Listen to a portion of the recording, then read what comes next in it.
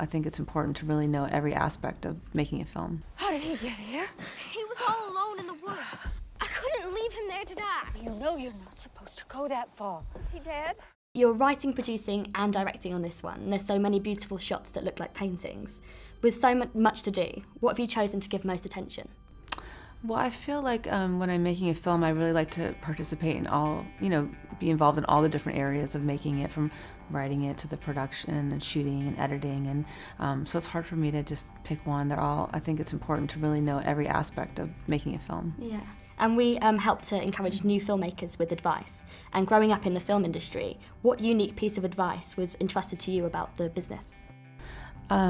Well, I remember my father always telling me about filmmaking, that the most important thing in a film is the acting and the story. So he always emphasized to focus on the writing and the acting, and then everything else is kind of extra. So I think it is really important for a strong film to have those elements really be a focus.